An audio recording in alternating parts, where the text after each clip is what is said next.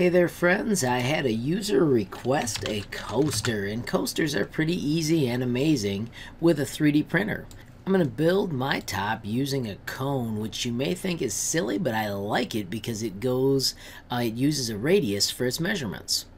I measured a typical pop can and found that it had a diameter of 70 millimeters, which would give us a radius of 35 millimeters. I want a gap, so I'm thinking I'm going to put 40 for the base radius, and I'm going to make that little critter 2 millimeters high.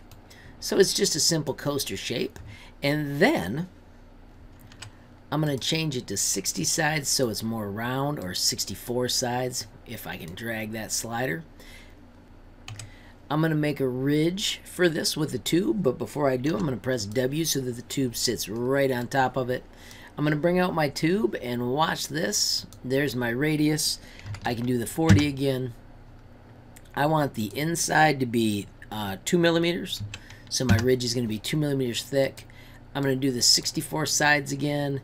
I'm going to bevel it for the size of 1 and press enter, and for the bevel segments I'm going to do 1, and then the only thing I need to change is the height. I want this to be 2 millimeters high. I'm going to shut off the work plane by clicking W and clicking out in space. I'm going to grab both of those parts and I'm going to line them center, center, and check it out. I have just built an amazing coaster. I'm going to use group to make it one piece. Really quickly, I'm going to customize my coaster. First, I'll change the color just because I like the color blue way more than I like the color purple. I'm going to press W to get to the center, and I'm going to cut some words into my awesome coaster. But you know what? I'm going to get even cooler than this. I'm going to do fancy words by going down and finding the community shape generators. It gives me the option of curved words, which are super cool for this project. You can stretch your words out to the way you want them using the little black handles.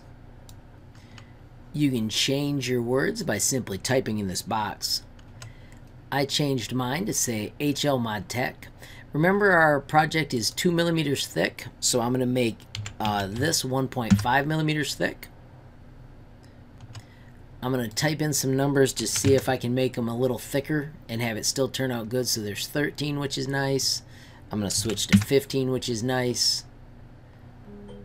And I'm going to stay with 15, and then I'm going to make it a hole. And then this is where it gets really cool. I'm going to switch to 0.5 millimeters, and I'm going to lower it down 1.5 millimeters, so 3 clicks. Now it is flush with the project, and I can grab it all, and I can group it. So I could have made it more cool, but I'm not going to kid you, I'm in a hurry, because it's time to go watch the Lions. Once you've got that built, you are ready to 3D print your awesome coaster.